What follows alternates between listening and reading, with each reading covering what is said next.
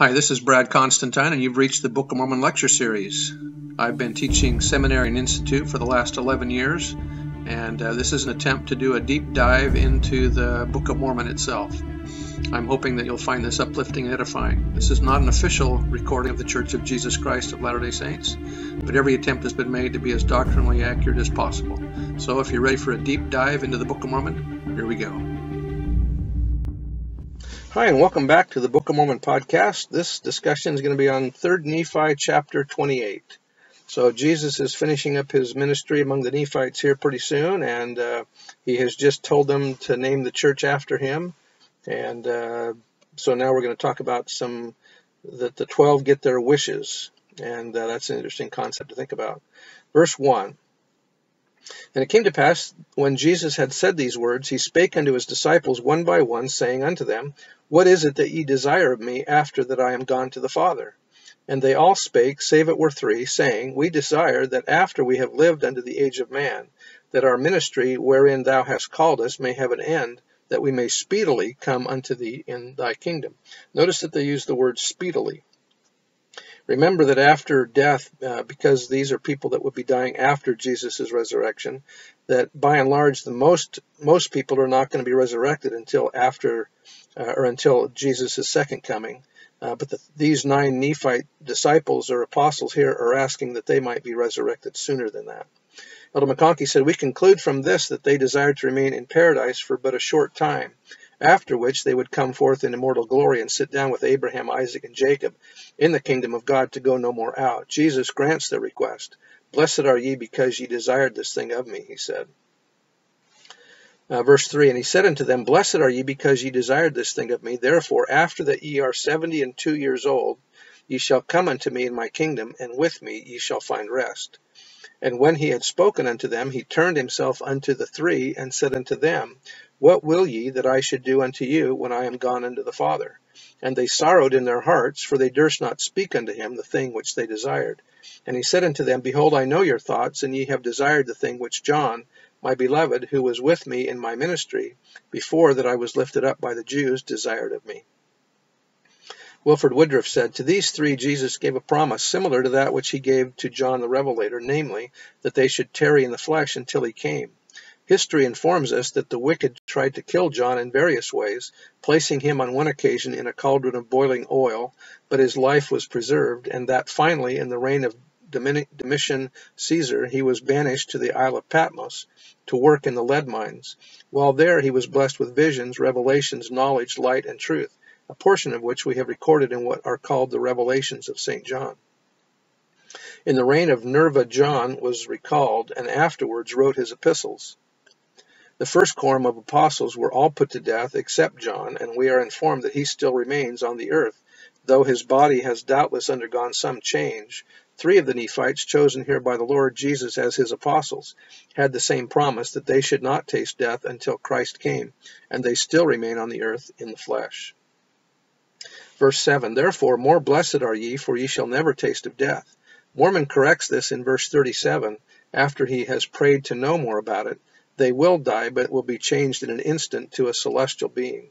In other words, they will be changed from their terrestrial bodies to a celestial body in a twinkling of an eye. Or as I like to call it, they'll be twinkled. But ye shall live to behold all the doings of the Father unto the children of men, even until all things shall be fulfilled according to the will of the Father, when I shall come in my glory with the powers of heaven. And ye shall never endure the pains of death, but when I shall come in my glory, ye shall be changed in the twinkling. See, I told you, it's twinkled. Of an eye, from mortality to immortality, and then shall ye be blessed in the kingdom of my Father. Elder McConkie said, Will translated beings ever die? Note that Jesus promises the 3 Nephites not that they shall not die, but that they shall never taste of death, and shall not endure the pains of death. Again, it is an enigmatic declaration with a hidden meaning. There is a distinction between death as we know it and tasting of death or enduring the pains of death. As a matter of doctrine, death is universal. Every mortal thing, whether plant or animal or man, shall surely die. Jacob said, Death hath passed upon all men to fulfill the merciful plan of the great Creator. There are no exceptions, not even among the translated beings. Paul said, "As in Adam all die, even so in Christ shall all be made alive." Again, the dominion of death over all is acclaimed. But the Lord says of all his saints, not that they will not die, but that those that die in me shall not taste of death, for it shall be sweet unto them. And they that die not in me, woe unto them, for their death is bitter. The distinction is between dying as such and tasting of death itself. Again the Lord says, "He that liveth when the Lord shall come, and hath kept the faith, blessed is he. Nevertheless it is appointed unto him to die at the age of man. Wherefore children shall grow up until they become old. Old men shall die, but they shall not sleep in the dust, but they shall be changed in the twinkling of an eye." Thus, this change from mortality to immortality, though almost instantaneous, is both a death and a resurrection. Thus, translated beings do not suffer death as we normally define it, meaning the separation of body and spirit, nor do they receive a resurrection as we ordinarily describe it, meaning that the body rises from the dust and the spirit enters again into its fleshly home. But they do pass through death and are changed from mortality to immortality in the eternal sense, and they thus both die and are resurrected in the eternal sense. Thus, we might add, as why Paul wrote, "Behold, I show you a mystery. We shall not all sleep, but we shall all be changed in a moment, in the twinkling of an eye, at the last trump, for the trumpet shall sound, and the dead shall be raised incorruptible, and we shall be changed." It would appear that all persons who were translated before the resurrection of Christ, Enoch and his city, Melchizedek and his city, Elijah, Moses, Alma the Younger, Nephi, and so forth, were resurrected at the time of Christ's resurrection. Persons who were translated after the time of Christ's resurrection will minister in their terrestrial state until the second advent. At that time they will be changed in the twinkling of an eye, transformed instantaneously from their mortal terrestrial condition to a resurrected, fully immortal condition. That was by Milton McConkie. Bruce R. McConkie says, "Millennial man will live in a state akin to translation. His body will be changed so that it is no longer subject to disease or death as we know it, although he will be changed in the twinkling of an eye to full immortality when he is 100 years of age. He will, however, have children, and mortal life of a millennial kind will continue. There will be those who are on probation, for whom earth life is a probationary estate, and who are thus working out their own salvation. Isaiah's description of life and death during the millennium seems to preserve the concept that even then, even in that blessed day when Satan is bound and righteousness overflows, even then men are free to come out in open rebellion and as sinners suffer the fate reserved for the sons of perdition. Manifestly, they being accursed would die the death with which we are familiar." Verse 9, "And again, ye shall not have pain while ye shall dwell in the flesh, neither sorrow, save it be for the sins of the world. And all this will I do because of the thing which ye have desired of me, for ye have desired that ye might bring the souls of men unto me while the world shall stand." While the work of translating was progressing in Harmony, Pennsylvania, the work of the adversary was also making rapid advancement.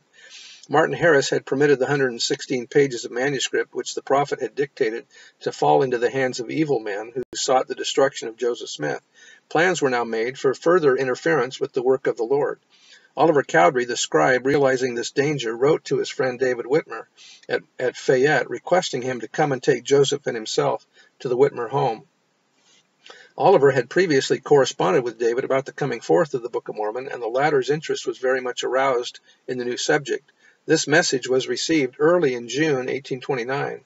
Of this incident, David later related, "I did not know what to do. I was pressed with my work. I had some 20 acres to plow, so I concluded to finish plowing and then go. I got up one morning to go to work as usual, and upon going to the field, found between 5 and 7 acres of my ground had been plowed during the night.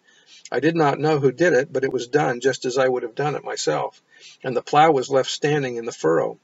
This account was related to Elders Orson Pratt and Joseph F. Smith 40 years after David left the church.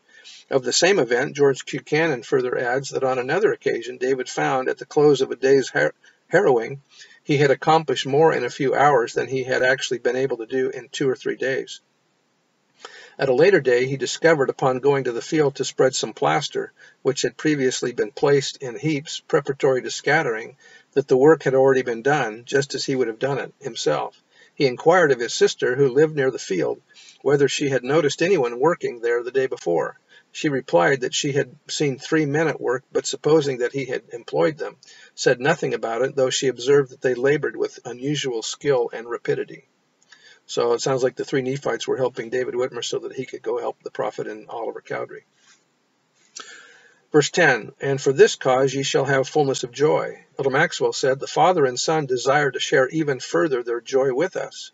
Our share in such joy is wholly different from the fleeting satisfactions of the world that come from satisfaction for a season in the works of men. Even when sincere and significant, those satisfactions only last for a season, for he who has known full and true joy has so said. How blessed are we, therefore, to experience such gospel gladness as when meekly we come to know what Paul called the deep things of God. These transcending truths do bring us a stunning perspective, a knowledge of things as they are and as they were and as they are to come. Continuing verse 10, and ye shall sit down in the kingdom of my Father, yea, your joy shall be full, even as the Father hath given me fullness of joy. And ye shall be even as I am, and I am even as the Father, and the Father and I are one. And the Holy Ghost beareth record of the Father in me. And the Father giveth the Holy Ghost unto the children of men because of me. Bruce C. Hafen has said, those who have not embraced the covenants of the doctrine of Christ are not entitled to this continuous and permanent healing influence in their lives. Even though at times their prayers may be answered and special blessings given to them. This is the primary difference between having the gift of the Holy Ghost and being touched temporarily by its influence for some particular purpose. That holy gift is a result of the atonement. The Father giveth the Holy Ghost unto the children of men because of me, the Savior said. This gift is available to all who forsake their sins and embrace the gospel, thereby entering the gate that enables not only forgiveness, but also the blessings of belonging to Christ. Verse 12, and it came to pass that when Jesus had spoken these words, he touched every one of them with his finger, save it were the 3 who were to tarry, and then he departed. And behold, the heavens were opened, and they, the 3, not the 9, were caught up into heaven, and saw and heard unspeakable things. Franklin D. Richards said, they wanted to tarry until Jesus came, and that they might, he took them into the heavens and endowed them with the power of translation, probably in one of Enoch's temples, and brought them back to the earth. Thus they received power to live until the coming of the Son of Man. I believe he took them to Enoch's city and gave them there their endowment there. I expect that in the city of Enoch there are temples, and when Enoch and his people come back, they will come back with their city, their temples, blessings, and powers. Verse 14, and it was forbidden them that they should utter, neither was it given unto them power that they could utter the things which they saw and heard. Brigham Young said, if a person understands God and godliness, the principles of heaven, the principle of integrity, and the Lord reveals anything to that individual, no matter what, unless he gives permission to disclose it, it is locked up in eternal silence.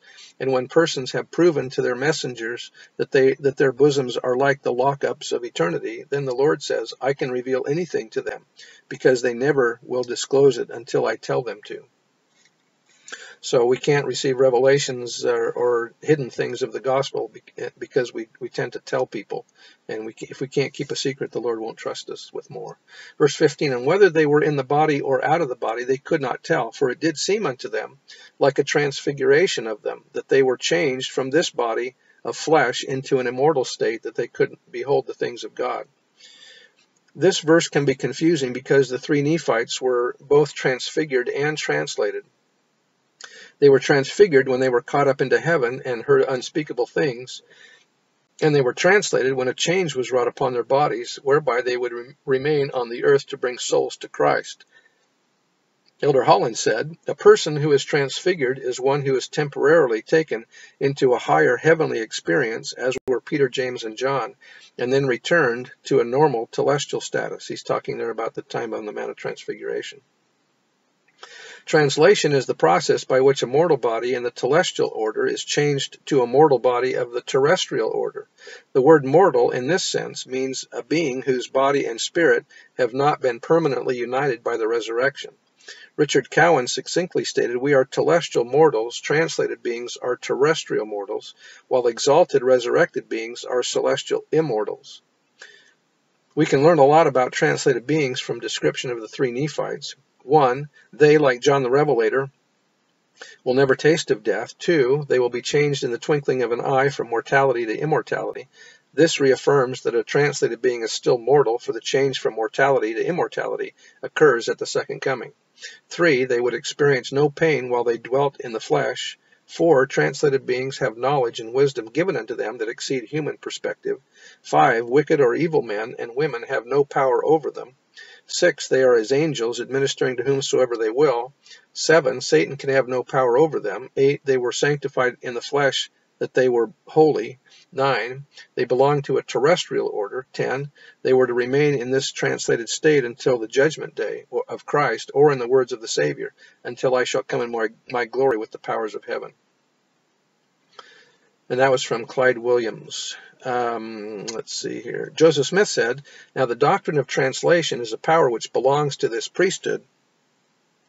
There are many things which belong to the powers of the priesthood and the keys thereof that have been kept hid from before the foundation of the world.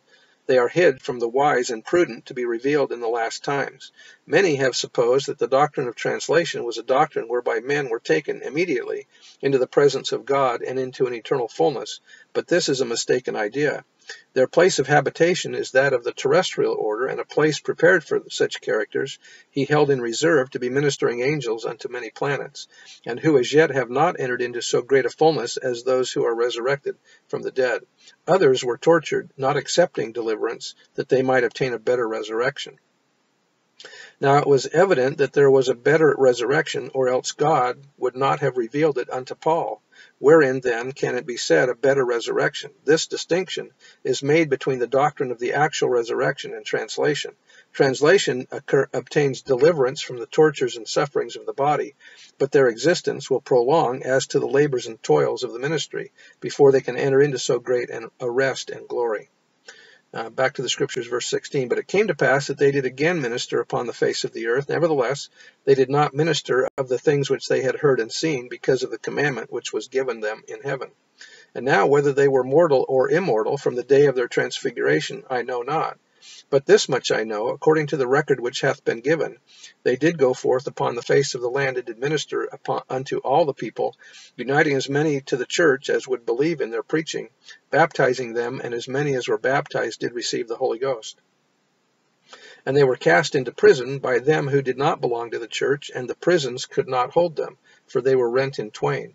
And they were cast down into the earth, but they did smite the earth with the word of God, insomuch that by his power they were delivered out of the depths of the earth, and therefore they could not dig pits sufficient to hold them. And thrice were they cast into a furnace, and received no harm. And twice were they cast into a den of wild beasts, and behold, they did play with the beasts as a child with a suckling lamb, and received no harm. And it came to pass that they did go forth among all the people of Nephi, and did preach the word, or preach the gospel of Christ unto all people upon the face of the land. And they were converted unto the Lord, and were united unto the church of Christ. And thus the people of that generation were blessed according to the word of Jesus. And now I, Mormon, make an end of speaking concerning these things for a time. Behold, I was about to write the names of those who were never to taste of death, but the Lord forbade. Therefore I write them not, for they are hid from the world. Remember that back a few chapters ago, when they named the names of the 12 apostles, at least we know that the 3 are among those named in that verse. But behold, I have seen them, and they have ministered unto me. And behold, they will be among the Gentiles, and the Gentiles shall know them not.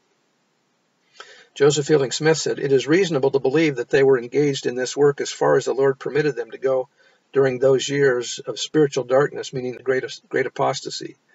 There are legends and stories which seem to be authentic, showing that these holy messengers were busy among the nations of the earth, and men have been entertained by them unawares. We may also well believe that these translated prophets have always been busy keeping constraint upon the acts of men and nations unbeknown to mortal man.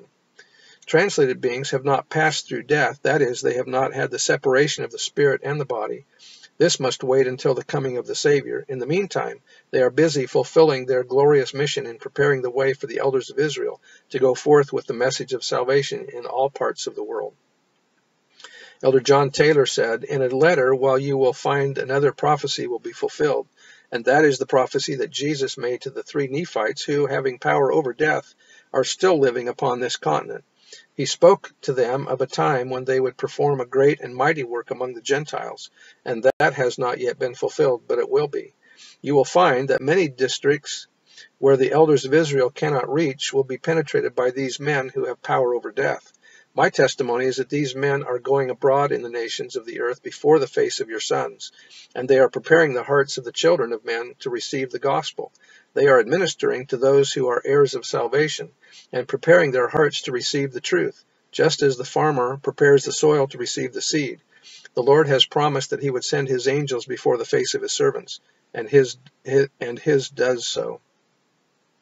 Verse 28, they will also be among the Jews, and the Jews shall know them not.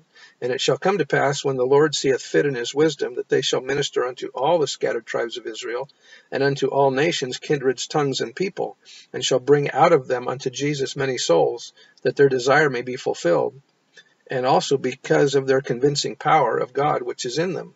And they are as the angels of God, and if they shall pray unto the Father in the name of Jesus, they can show themselves unto whatsoever man it seemeth them good.